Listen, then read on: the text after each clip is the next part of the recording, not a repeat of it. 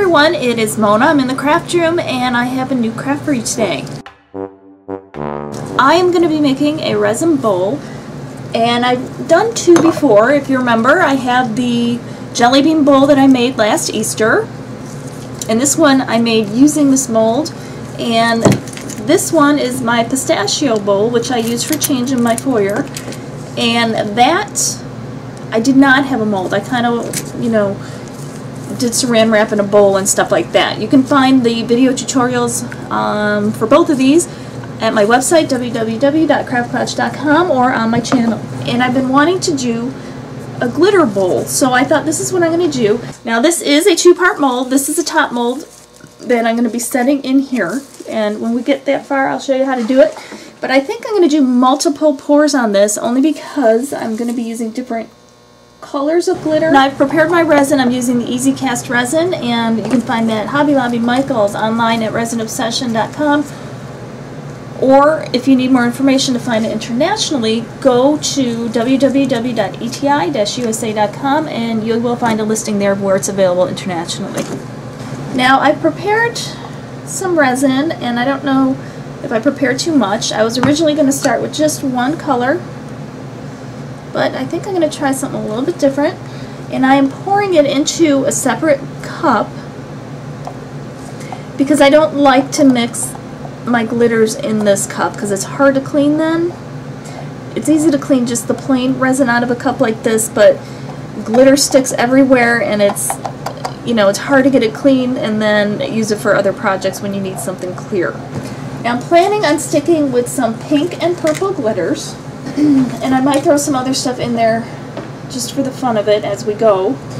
And I don't have any clue if this is going to turn out well or not well, but I'm going to use a combo of chunky glitter and some fine glitter. So I got the purple going. Then I think I'm going to add some of this little confetti stuff into both of them. I think what I'm going to do is just sort of start pouring kind of randomly, so they kind of run together a little bit here and there and wherever. If it sticks on the side a little bit, it sticks on the side, hoping that that will create a little bit of interest. You're going to take your inner piece, and I filled it with rice, so you got to be careful, you don't want any rice in there. But I'm going to place this in to the resin, just like that, and then I'm going to spread the rice, just tap it down a little bit and make sure that my bowl is looking round.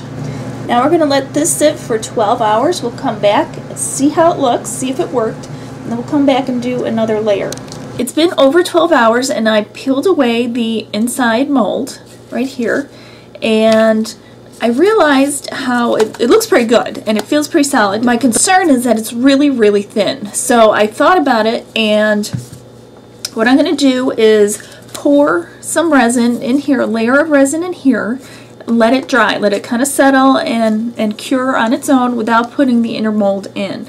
And that way, that will give me a thickness, however much I put in there, that will then, after it's cured and I put this back in, instead of it going all the way down, it's going to stay up a little bit, and that's going to give me a little more thickness all around the entire bowl. And I'm not trying to match, but I'm using the same colors.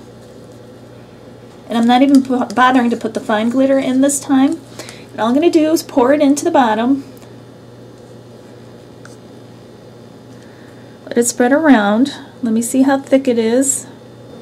And I think that's thick enough. So I'm going to let this sit. I'll just put it aside, let it sit, and we'll come back after 12 hours and do the next layer. Hopefully the final layer. Maybe, maybe not. We'll see. I'm back to work on the bowl and do the next layer. This inner layer has now cured, and now's the time that you can do different things if you wanted to, and you could even, decoupage some stuff on the inside or put some stickers on the inside if you wanted. But I would suggest really flat stickers if you're going to do that. But I'm not going to do that. I'm sticking strictly glitter. And I'm going to pour some of my resin into a cup. I'm going to use some more of this confetti. And I'm kind of thinking, I have a lot of the other glitters and stuff on the outside. I think I'm just going to do the confetti on the inside, so it might be a little bit different, but you'll still see the pinks and the purples shining through. So when I feel like I have it well mixed, I'm going to just dump it right in there. And now I'm going to take my inner piece and gently put it in there.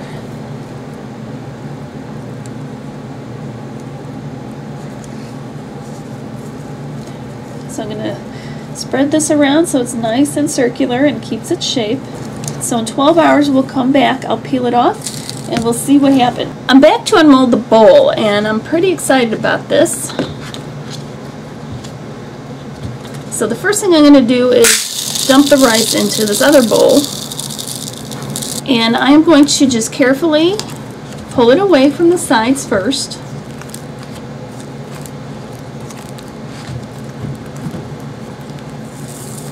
And then pull it up like that. And now I'm going to pop it out of the plastic bowl and peel it off of this layer of the mold. And there it is, looking pretty sturdy. Now these are some very thin pieces that we're going to be cutting off. And it looks very matte. It has a very matte finish. And there it is on the inside, there it is on the outside. So the next thing we have to do is I'm going to have to paint a layer of resin on the outside to bring back the shine. I covered my work surface with parchment paper. I have mixed my resin, and I'm using a disposable paintbrush. And all I'm going to do is paint over the side of the bowl.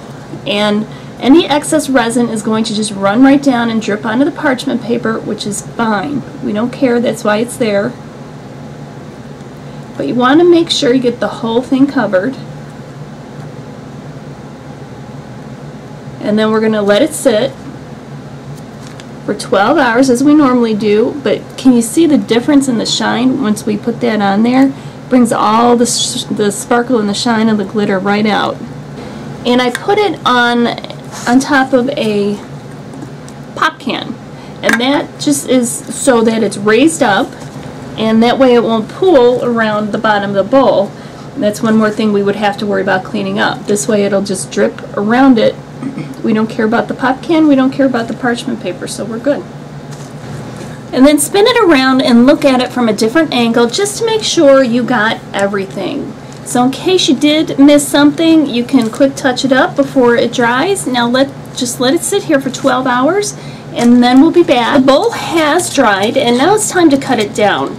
Because we have this very uneven edge at the top, I'm going to cut it down, and for that I'm going to use my rotary tool. And I happen to be using a Craftsman, but the Dremel tool is really the most popular one out there. Either one works. And if you don't have a rotary tool, may I suggest that if you ever consider getting a tool for your hobby, this is a great one because it does so many different things. This is what I use for drilling. I can cut things with it. There's all kinds of different things that you can do. Now if you're like me and I couldn't get it quite straight by doing it my original way, I thought of a better way to cut this would be on the edge of a table, place your rotary tool and hold it there really firm. And find the lowest, and you can put your leg underneath the rotary tool if you need to support it. But find the place where you cut the lowest, put your rotary tool right up against there, and then you're going to turn it on and you're going to slowly spin this around, and it's going to even everything out.